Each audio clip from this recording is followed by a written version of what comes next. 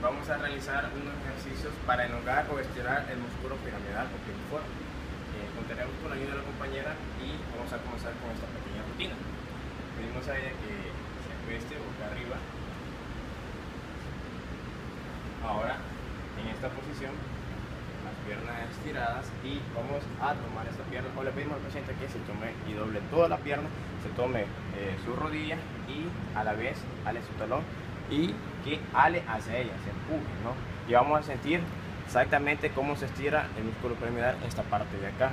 Mantenemos la posición por 10 a 15 segundos, luego despacio soltamos y regresamos a la posición inicial.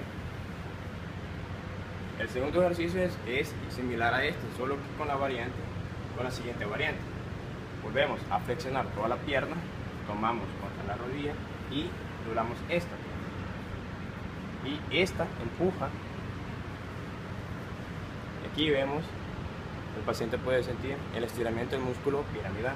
De igual manera mantenemos por 10 a 15 segundos esta posición. Luego relajamos y volvemos a la posición inicial. Ahora necesito que des boca abajo. Este es más sencillo, más práctico.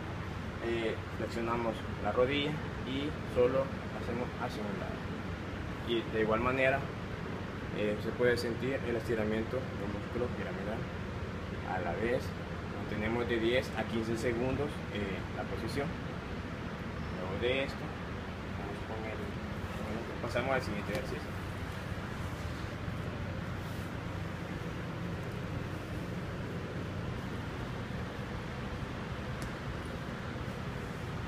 Es similar a la posición de 4 puntos, solo que con la pierna hacia adelante, la rodilla va a quedar hacia atrás.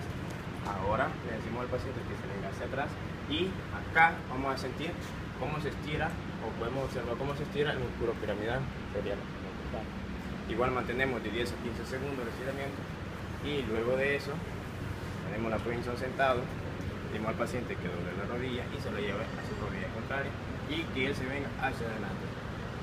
Mantenemos de 10 a 15 segundos siempre y terminamos con esto. Muchas gracias.